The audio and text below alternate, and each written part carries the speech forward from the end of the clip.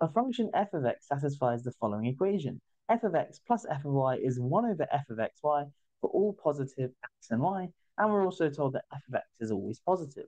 We want to know what is the value of f of 2021, and we've been given 5 options here.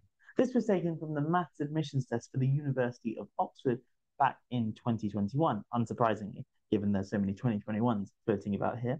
And we've also been given a small hint at the bottom, which is relatively rare, at least for the maths admissions test. But anyway, it tells us to try substituting x equals 1 and y equals 1 into the given expression, or I should say, given equation. Okay, and here's a hint for you as problem solvers. Whenever a hint is given, you generally want to use that hint so that you don't get any bonus points for not using it. So you may as well use it. So let's sub in x is 1 and y is 1. So we get f of 1 plus f of 1, that'll be 2f of 1 equals, and on the right-hand side, we're going to have 1 over f, and then 1 times 1 is just 1. Oops. Yeah, so 2f of 1 equals 1 over f of 1. Okay, let's multiply both sides by f of 1, so we get f of 1 squared times 2 equals 1. And so if we divide by 2, f of 1 squared is a half. Great, and square rooting gives us f of 1 is 1 over root 2. We don't have to worry about plus or minus here because we're told f of x must be positive. Cool. So we get for free the value of f of 1, but we're interested in f of 2021. Okay, well, what do we get if we plug in 2021 into the equation? Well, what do we plug in for 2021? X or Y or both? Now, it doesn't actually matter if we choose X or Y because this is nice and symmetric. If I sub X as 2021 and Y is 2021, there wouldn't be much use to that because then I'd get f of 2021 squared in the denominator, and I don't know what that is. But what I do know is what f of 1 is. It's 1 over root 2.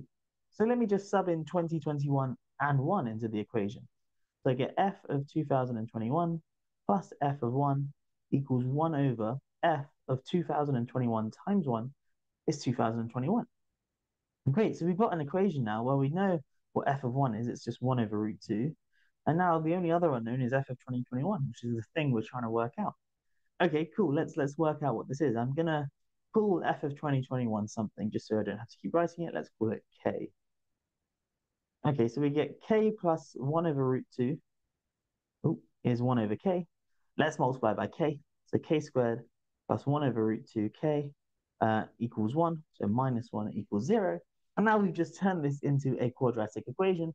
So we can use the quadratic formula if we want to. So the quadratic formula tells us that k is going to be minus 1 over root 2 plus or minus the square root of b squared. So 1 over root 2 squared is a half minus 4ac. So minus 4 times 1 times minus 1 all over 2 times 1, like so. Well, minus 1 over root 2 is minus 1 over root 2. What do we have inside the square root? Well, it's half plus 4. So that's 4.5 or 9 over 2.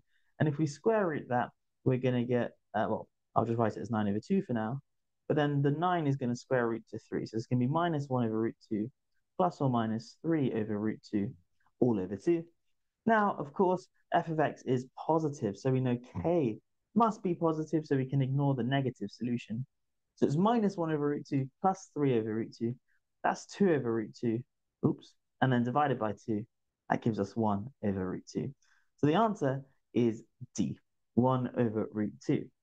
Now, you may have noticed that in this solution here, I didn't actually use the number 2021 at all. There was nothing special about 2021. You can replace 2021 in this argument with any number you want. And what's quite cool then is that this function, therefore, is a constant. So f of x is the constant function 1 over root 2.